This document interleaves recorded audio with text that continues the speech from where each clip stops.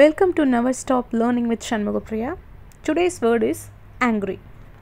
Today we are going to see three types of angry based upon its intensity.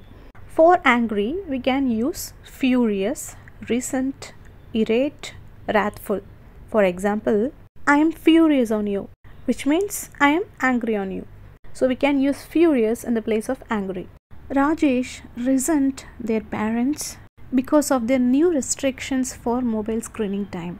Rajesh is angry on his parents because they provide restrictions for mobile using. My sister is irate on me because I smashed her favorite gift. She was angry on me because of my mistake. Students are trembled before their wrathful class teacher, which means angry class teacher.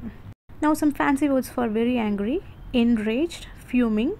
The example for these words are: my mom got enraged if I skipped breakfast. She will get very angry if I skipped morning breakfast.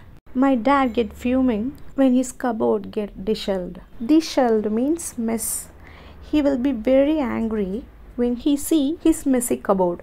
Now for extremely angry. Matthew got outraged for his unfair elimination in dance competition. He was very angry for unfair judgments. These are all the words we can use instead of angry.